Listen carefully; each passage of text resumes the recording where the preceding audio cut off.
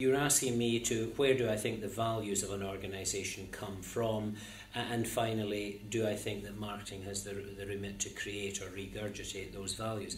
Yes, I think it does. It depends on what the marketing department or the product manager or the marketing manager concerned is wanting to do with his brand, and that may well come in terms of direction from the chief executive of the company or whatever. So we're not saying that everything is created in the marketing department. If you take Hovis, for example, which was award-winning advertising in the 1970s, what have we seen today? We've seen that same ad just being used on Hovis, taking back those wonderful values of a little boy going up and down the street in Yorkshire.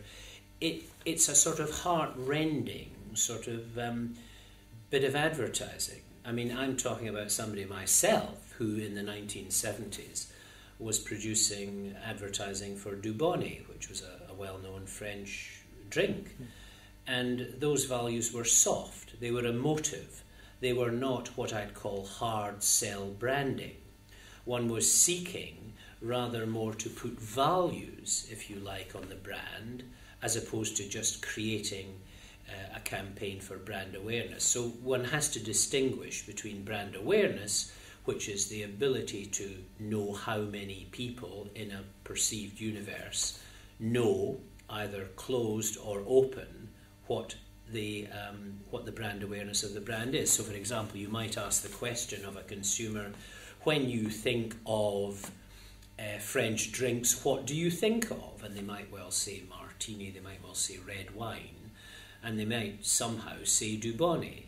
That would be what you'd call unprompted brand awareness, because there is no mention of the brands. If you then ask the question, when you think of French drink brands, which of those have you heard of? Martini, Dubonnet, Noipra, etc. That is what you'd call a prompted brand awareness question. And as you build up your database on that sort of thing for your market research, these are the things that you may well want to leverage in a particular campaign. So you might say in the campaign, to raise brand awareness from current level of 40% to 45%, or whatever. And you'd measure your campaign pre and post, and if the campaign was successful and it was communicating what it was meant to communicate as a marketing or an advertising objective, then you'd feel very happy as a marketing manager if your brand awareness ended up at 47 or 48. The campaign had therefore worked. The other thing, of course, is brand image, and brand image has really got to do with the attributes that you're trying to sell. You might be wanting to appeal more to women than to men. You might be wanting to appeal to the essential nature of the housewife as opposed to the essential nature of the mother.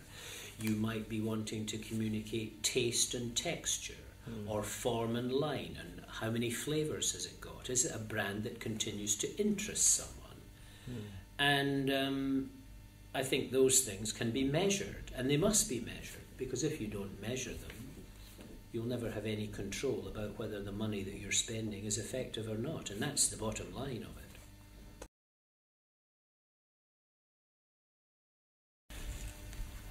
That's a very good question.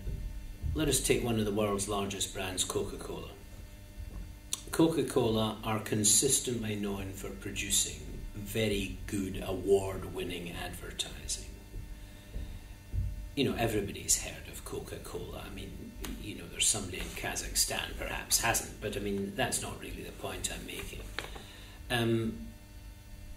Coca-Cola's key value in the whole of its makeup is its distribution. It is not the fact that it spends more money on advertising. It happens to.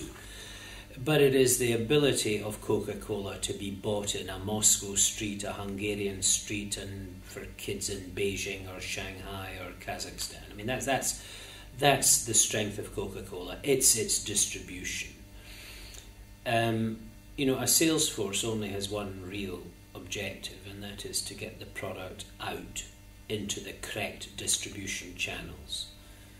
So that doesn't mean to say it should be in every grocery store if it's a food product. It doesn't mean to say that it should be in every clothing retailer, whether it's a boutique or a supermarket chain. because you tell the consumer something about your distribution. If you're in everywhere, you cannot possibly be an haute couture brand because there is nothing specialist in it. If you are only in a few places, you may well want to create something else down the track that then allows that particular brand that you have to become a mass market product, but immediately you have to be introducing something new and repeating what you've got. Say your mother and my mother wanted to, because they were both great housewives and great cooks, and they wanted to launch a very specialist mustard into the marketplace. Where would you want to sell it? You'd hardly want to sell it in Aldi or Netto first off. You'd want to sell it in Harrods. And then you'd want to take it from Harrods into Fortnum and Mason. And then from Fortnum and Mason you might want to take it into Harvey Nichols. And then you might want to take it into the best grocers in the country. So you'd put it into Valvona and Crolla in Edinburgh. You'd put it into Peckham's in Glasgow and places like that, and then eventually you would sell it to one of the supermarkets. Would you choose Waitrose first on the branded side? Probably not.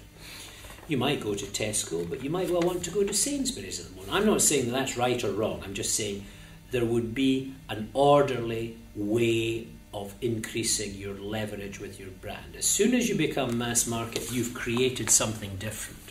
You are not elite anymore. You are not selling your BMW 850. You're actually selling the biggest of the BMW cars, which might well be a 300 series or whatever.